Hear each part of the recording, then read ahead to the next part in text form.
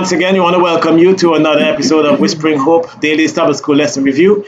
I'm your host, Vaughn Joseph, for this beautiful Tuesday morning. And as usual, we have in our midst, we have Elders Andy David and Elder Gordon. Welcome, Elder David. Thank you. Good morning. Glad to be here as usual. And to the Rose Among the Thorns, welcome, Sister Gordon. Good morning. Good morning. Happy to be here. Welcome, everyone. All right, wonderful. Well, folks, we're going to get started. I'm going to ask Elder David to read for us our memory text for this week, and then afterwards, Sister Jacqueline Gordon is going to give us our opening prayer.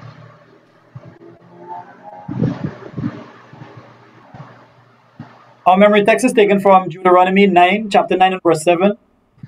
Reading from the New King James Version, it says, "Remember, do not forget how you provoked the Lord your God to wrath in the wilderness, from the day that you departed from the land of Egypt until you came to this place. You have been rebelling against the Lord." Heavenly Father and Almighty God, we are so thankful for another brand new morning, a morning whereby you have blessed us, dear God. And Lord, as we begin to open your word, Lord, we pray that your Holy Spirit will just come and teach us your will and your way, so that at the end of God, all of us will be your obedient children. In Jesus' name, amen. Amen. All right. So thank you, elders, for the preliminaries. Today, this Tuesday, we're looking at the subtopic for today is Take Heed Lest You Forget. Take heed lest you forget. And we're looking at Deuteronomy chapter 4, verses 9 and 23. Now, we would have looked at the lesson yesterday as to not to forget, but remember. And in English terms, or in English language terms, that's a double imperative. Don't forget and remember. But today we're looking at take heed lest you forget. Elder David, what does this conjure up in your mind when you see a heading like take heed lest you forget? And I want to focus specifically in the first two words. Take heed lest you forget. You ask what it conjure up. There are times when I was much younger and my parents might have warned me about something. They say, look, take heed, be warned. So it conjures up that kind of thing in my mind. All right, Elder Gordon, what about you? Yes, I concur with Elder David. Much emphasis is placed here. If you forget anything else, please don't forget what I am about to tell you. So emphasis is being placed, and the emphasis will learn more this morning. All right, so now let's look and see what specifically Moses is talking about, because the book of Deuteronomy is basically Moses' last sermons or speakings or speeches to the children of Israel as they were about to cross over into the promised land. Moses is giving them lots of reminders for them to remember as they enter into the promised land, the God that has led them. So, Elder Gordon, read first Deuteronomy chapter 4, and we're going to consider verses 9 and verse 23. And we're going to see what is it that Moses is saying to the children of Israel from God that they should take heed of. Read for us verses 9 and verse 23. Verse 9, only take heed to thyself, and keep thy soul diligently, lest thou forget the things which thine eyes have seen, and lest they depart from thine heart all the days of thine life. But teach them thy sons and thy sons' sons.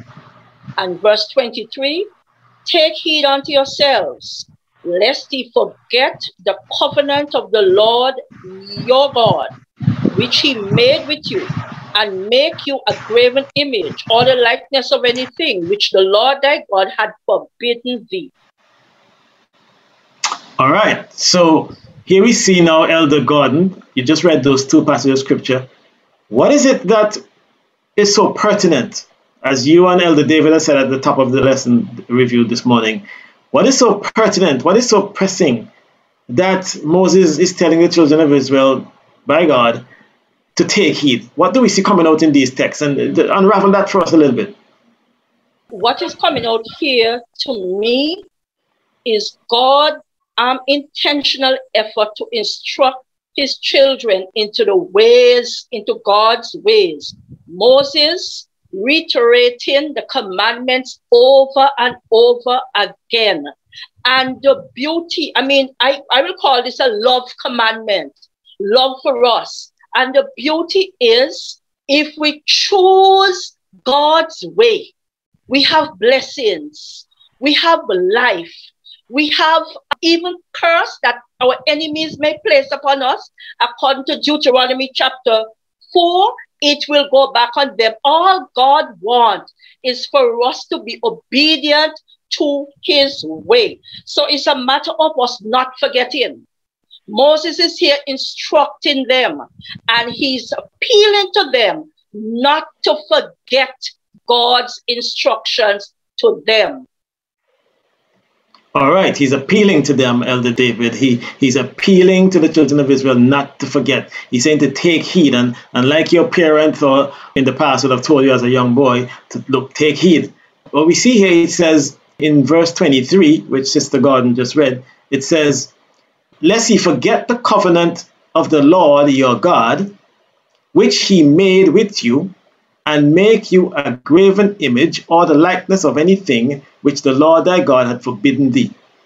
What is that talking about here? Graven image and likeness and so on. What is that? And what is the covenant that he's asking them not to forget?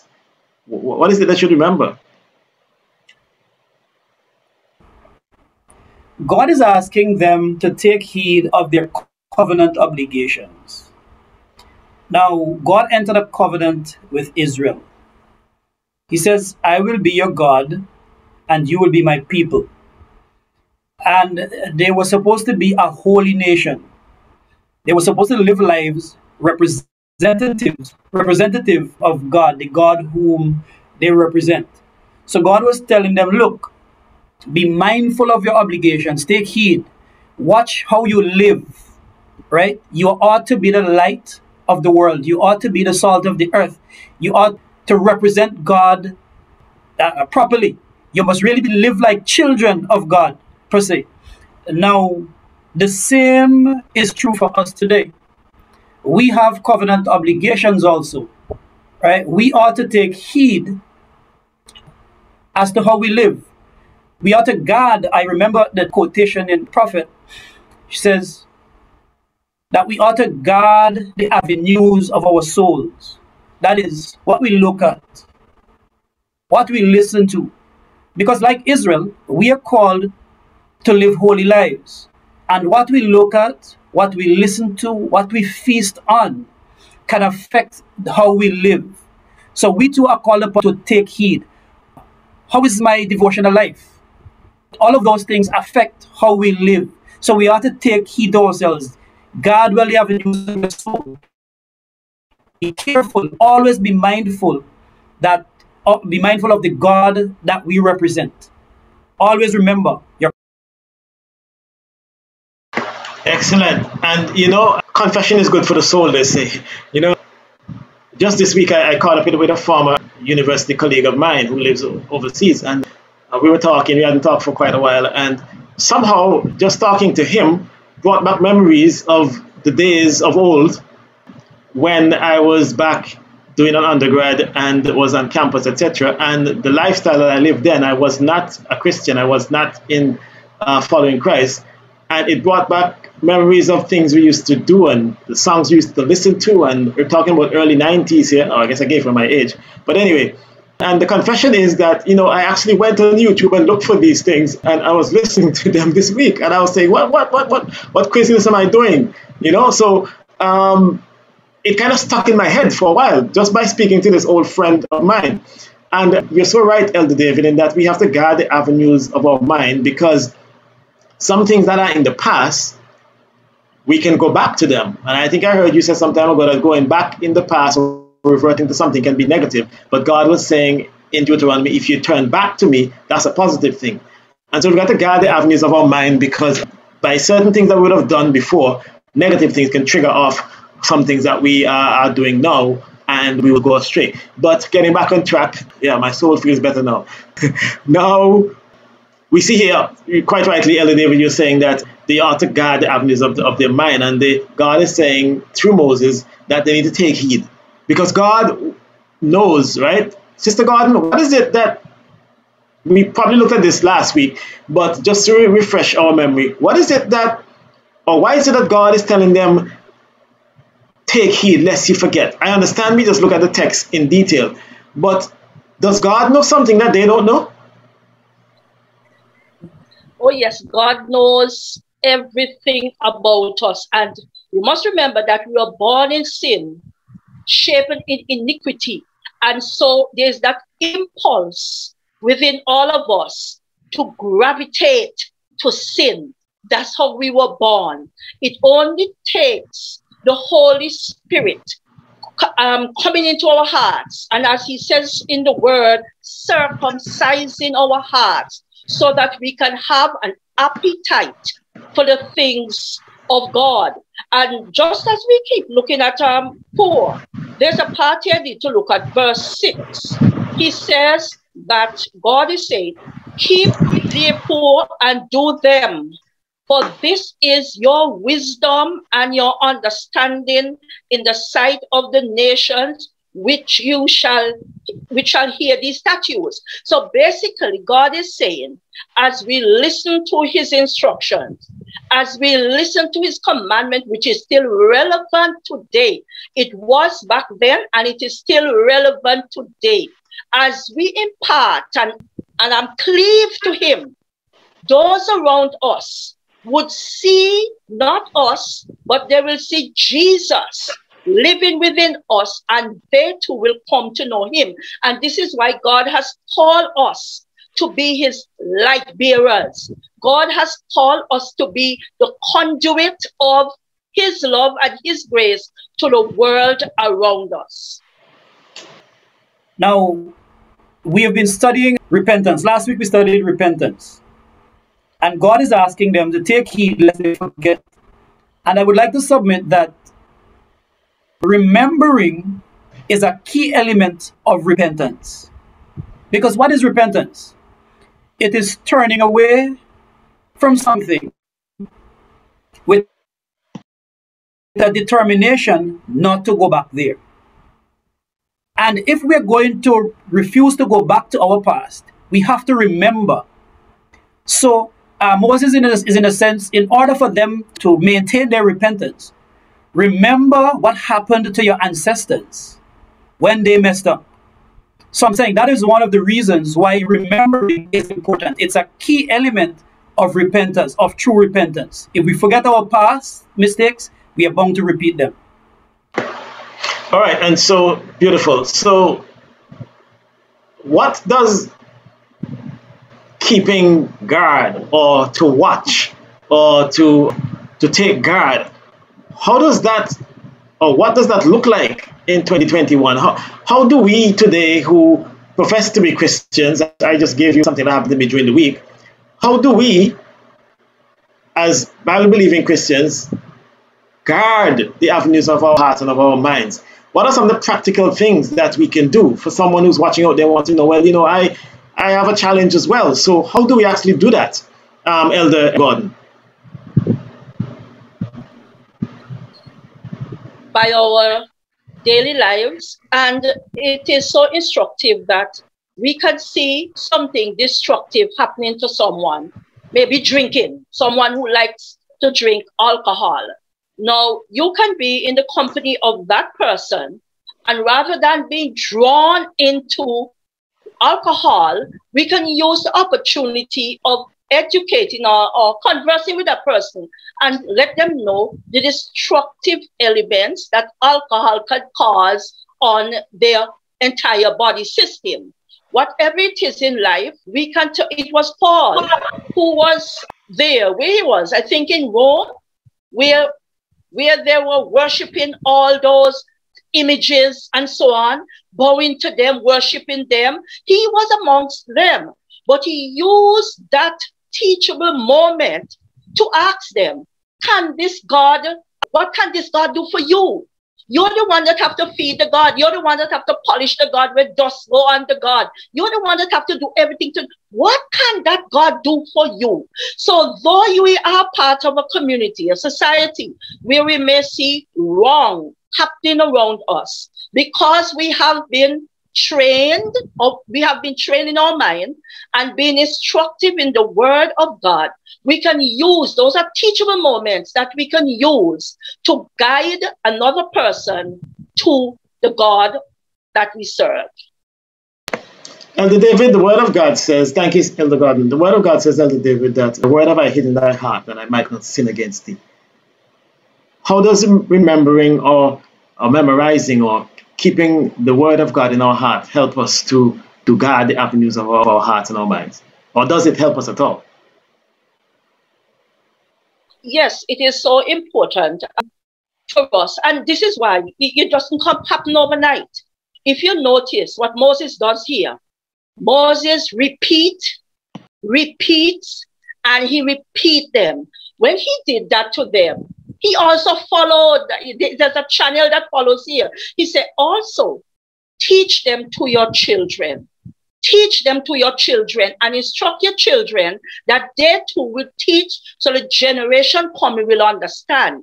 Now, let us look at our lives today. Is the 10 Commandments, is God's commandment still applicable to us today? Yes, it is, because it is God's transcript. It is his character. It is who he is. And so as we look around us daily, there are so many things that we are craving for. Even this pandemic that we're living in now, there are so many that just want it to end so that we can get back to our normal life. Now, what is that normal life? Is it a life of sin? Is it the things that we enjoy out there when we went all night dance party? What it is that we are in so much hurry for this pandemic to end so that we can get back to the state of normalcy. I pointed to us today that let us get back to the commandments of God, because as we read Deuteronomy, well, the entire book of Deuteronomy, it speaks to two roads that God is offering us. One that leads to eternal life, one that leads to our destruction, to hell, to ultimate extinction from this world. What are we choosing today? God offers us life. He offers us everlasting life. And when we would have connected with God, when we would have allowed him to circumcise our heart and his very commandments become our daily food, it becomes our daily food, then we know should emulate that by our lifestyle, because we will be transformed, not so much the outside, but from within, and it will impact those who are around. And these are some of the things that help us to guard the avenues of our mind. Let us be circumspect. Let us use every opportunity to be conduits, to be the channel whereby God's love, God's grace can reach even someone on a daily basis. You asked the question, what does guarding look like today? Yes, go right ahead. But you know, Sister Gordon, guarding our hearts, I've known people who have learned, memorized text after text after text, and they know a great volume of the Word of God by heart. And there was one particular guy I heard a story of who knew practically the whole New Testament by heart. But then when he was pressed to ask to explain and to apply the principles that are being taught by all the things that he would have memorized, it was very dismally disappointing. And so while it is important for us to, because we're talking about this morning, taking heed, and taking heed and guarding the avenues of our hearts and of our minds and of our soul. Taking heed, yes, we need to memorize the Word of God because it is important for us to know what the Word of God says. But I want to submit to us this morning that it is even more important for us to understand who God is and what He's saying in His Word. Acts, as we study His Word, Acts, as we memorize His Word, for Him to show us the application, for Him to show us how does this help me, or how can I show someone to reveal God in this word? Because my personal view is that memorizing scripture alone, while it may assist and help for us to remember as we take heed, it is more important for us to understand what we read and what we memorize by the word of God. I don't know if Elder David wants to come in at this point in time. We're still talking about taking heed with scripture. Actually, what I really wanted to submit in of taking heed is similar to what you said. The Bible says, "Thy word have I hid in my heart, that I may not sin against thee. Thy word is a lamp unto my feet, and a light unto my path. Thy word have I hid in my heart, that I may not sin against thee." And this is hitting at what you have said just now. Now, hiding the word in my heart is not just for hiding its sake. It should be a lamp unto my feet and a light unto my... It follows, therefore, as I live on a daily basis, we are still in the great controversy. As I am confronted, we are confronted on a daily basis with decisions and choices. And my choices and my decisions must be influenced by the word that I would have hid in my heart. I need to allow the word to be that lamp and that guide. I always tell people, when we study the Bible, we study the Bible with an aim of finding out what God's will is. To find out God's will with the intention of doing it by the aid of His Holy Spirit. It is not just memorizing it, but allowing that word to affect the way we live, our every choice and decision. All right, excellent. And the question, Elder David, as we wind down this morning, is that I heard a pastor said once, the more we give away our religion, the more we keep it. Sounds paradoxical, but the more we teach others, the more we tell and we share and we demonstrate the love of God, is the more we become closer drawn to God and see how salvation is being experienced in our everyday life. So then my question is, how does telling others of your experience with the Lord, how has it benefited others, or how has it benefited you, Elder David? Okay, just before we go there, I don't know if you touch this, but in the admonition to Israel, they were admonished also to teach the word to the children. All right, and the importance of that is that was in an aim, in an effort to preserve the truth for generations to come. So that they were supposed to teach it to the children. One of God's means of passing on the truth from generation to generation is through families. And so that leaves us today with an awesome responsibility. We ought to ensure that we teach it to our children, introduce our children properly to Jesus, so that that which is in them, they will take on and in turn pass it on to their children. All right, and in that way, the truth will be preserved. Or the only Sabbath keeping that my children are going to know is the Sabbath keeping that we show them. We may slip up, but we know what it is. We have something to go back to. But what they're going to know is what we show them today. We are guardians of the truth. We ought to pass it on to our children so that the truth can continue down to successive generations. Yes. One of the reasons why I like to teach, and that I think that is what I like to do more than preaching, is that whenever I teach something, I remember it easily.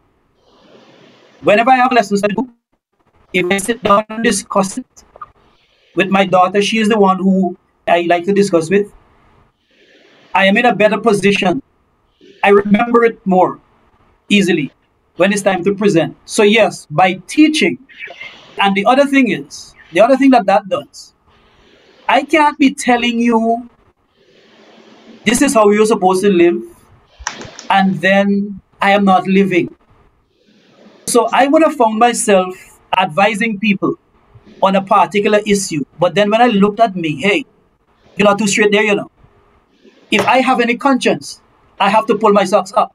So sharing my experience with others helps me in a lot of ways. It helps me to remember. All right, excellent. All right, Sister Gordon, today we looked at take heed lest ye forget. And we looked at that passage of scripture, and we saw, as Elder David just brought in there, about that we don't want to just live our lives and then we pass on and everything dies with us. We want our children and the second generation. And I see a real challenge today in this movement of God, where the second or the younger generation seems to be flagellant. That's a whole different discussion. But what is it today, in today's lesson, about taking heed lest we forget, that you want to leave something with our audience that are watching, something specific, something that you want to sum up with this morning in terms of the entire lesson for today? Yes, I would like to take that twofold. One, you spoke to someone who knows the Bible, can repeat chapters, scriptures, and so on. But when it comes to application, when it comes to lifestyle, it's a different thing altogether. It doesn't make sense we study a chapter when a sentence is there that we fail to understand or needs application. So what I would like to leave with the viewing audience today, take God at his word and allow small pieces to digest small pieces so that assimilates within the bloodstream and the Holy Spirit resides within, then it makes our daily walk easier. Now, I will also like to leave, I must leave with Deuteronomy chapter 30, and there's a verse here that speaks to me personally, rather two verses. God is saying, and if I return unto the Lord, if we hearken unto his commandments, verse 3 of Deuteronomy chapter 30 says, and then the Lord thy God will turn thy captivity and have compassion upon thee, and will return and gather thee from all the nations wheresoever we have scattered. We are living presently within captivity of the virus, sin, so many things holding us captive today. What I would like to leave for all of us, try the word of God. Learn his commandments, study them, repeat them, remember them, and just don't remember them to have an archive in the brain that I can repeat, but use them to be applicable in our lifestyle. And God says, when we would have adhered to his commandments, that's when our captivity will be taken from us. All right, thank you so much, Elder David. In a minute or less, could you just give us your parting words for today? God asked Israel to take heed, and that was to take heed of their covenant obligations. What are those? Israel entered into a covenant with God to be a holy nation, to live holy lives, to represent him to the nations. God expects the same of us today. We have entered into a covenant relationship with him, to be his people, to live holy. He says, but ye are a chosen generation, a royal priesthood, and holy nation, that ye should show forth the praises of him who had called you out of darkness into his marvelous light. Let us uphold our covenant obligations. Let us remember that we are light and that we ought to shine wherever we go on a daily basis. Let us remember that we are salt and that we ought to season our surroundings with the love of God wherever we go, so that folks can be drawn to him to call him blessed. Excellent. We want to thank you once again for joining us on Whispering Hope once again, and indeed today. Thanks to Elders David and Gordon for bringing some encouraging and some in-depth understanding towards the lesson for today. We pray that you continue to view Whispering Hope on a daily basis and even on other times. And so we pray that you will continue to grow in Christ. And as you continue to study the Word of God, always ask the Holy Spirit to guide you into understanding the application towards your life and towards understanding the God who have given us all these wonderful words. So may God bless you. May God continue to keep you. Thank you once again. Have a wonderful day.